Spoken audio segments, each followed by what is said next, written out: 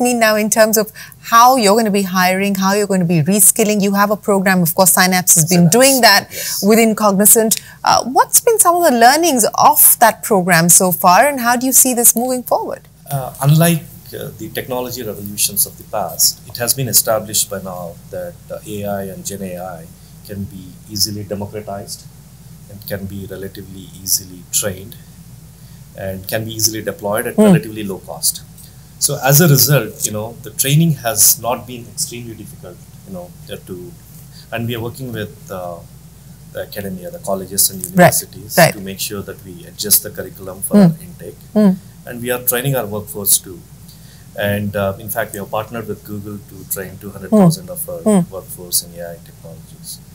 I think it has come along really well. I think we are we feel good about it, and we are continuing that to make sure that we are fully ready. And to Surya's point, it's not very difficult. What I found, I actually had the privilege of running a couple of training sessions for Surya's teams. And the first time I did it, it was a little bit of a disaster because I felt like we over-geeked. Disaster from my part. We're starting to talk about how this AI works and all that, and eyes glaze over, and people.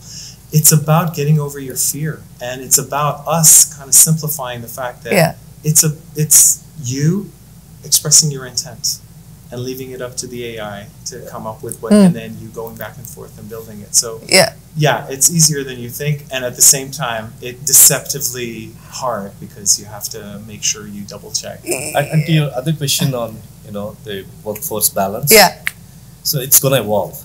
Right now, no one has a silver bullet or no one has an answer yet. But at some point, there is going to be a mix or a shift in the mix of your actual workforce to your digital workforce, which is agents. I mean, the time will tell whether it is 50-50 or 70-30. But it is established that we're going to have a mix of physical employees, and an agentic workforce.